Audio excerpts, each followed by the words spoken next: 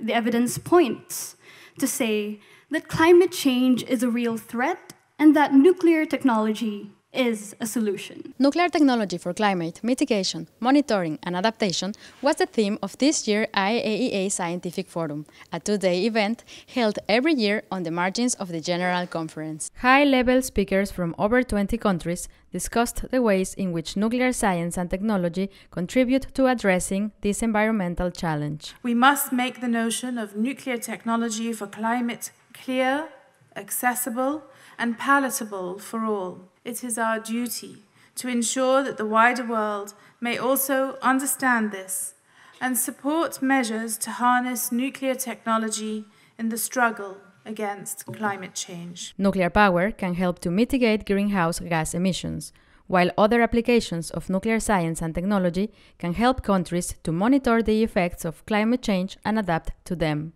We need to produce energy in a way that doesn't essentially produce carbon dioxide and other gases that affect the climate.